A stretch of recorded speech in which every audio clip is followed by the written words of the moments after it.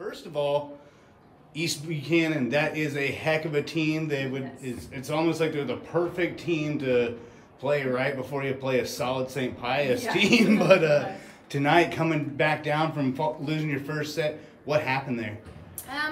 Honestly, I think we got kind of wrapped up in the whole senior night, and we've also had a whole week off. We haven't played any games for a whole week, and that really does play with the girls. When you get in those momentums of playing games and everything, and we're just practicing. So I think that kind of played into the situation. And Micah and Liv, getting a win on senior night against a very tough East Buchanan team. What's that like? Of course, I think you guys are going to play at least one more game here. Yep, Thursday. I was about to say, but what's Thursday's our last game. And what's that like for you guys? Just one more game, but getting a win on senior night. It's exciting. We didn't play the best, but it's exciting to win. And what do you think? Good way to go home. It is. And Liv, one thing that was big and it was apparent, which was you and Claire just really clogging it up there in the middle. Whether it's on the attack, whether it's on defense, what was happening tonight? You gotta do what you gotta do. She's getting big on the blocks, and so I gotta stay big on the blocks. And I'm starting to hit more into it. But yeah, she's good at hitting. She really is. She covers for me. And when you see two players like that are that stout at the middle, what kind of advantage does this give you against other teams who are just trying to get around them, you know? We're very lucky, actually.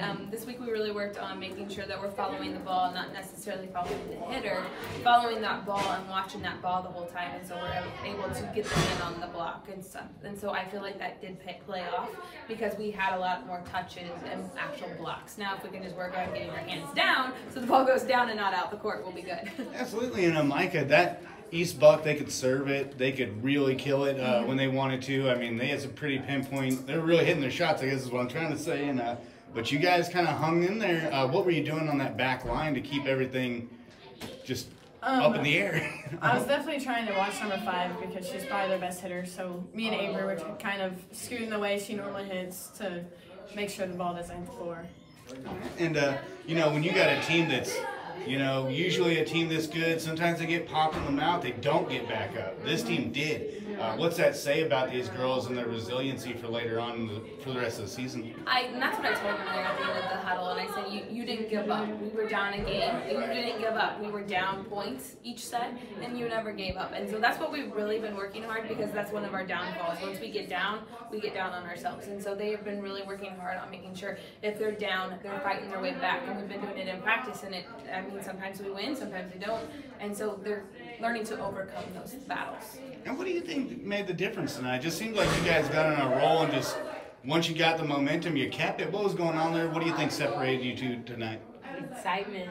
We had to get up because I feel like the first set was kind of just still warm-ups. But once we got really excited, you can't stop us. What do you think? Well, the first set we were kind of down. We really wouldn't get excited when we got a point. And then the second and the rest of the matches, we would get excited for every point. And the final question is to all three of you guys, but the stakes are real high Thursday. You're facing St. Pius. I believe MEC is on the line.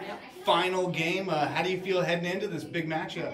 I'm pretty lucky that we're going to be home. I'm hoping that a large crowd will come out and get us cheering and get loud and show them that we're not going to go down without a fight. So I really hope the girls come with their heads on and ready to play because it's going to be a good one. What do you guys think? We definitely need to come ready to play because it'll be a really hard game. What do you think? She got it? Yeah, she got it. All right. Well, no, that's all I got. Hey, congratulations on the win on senior night. Thank you.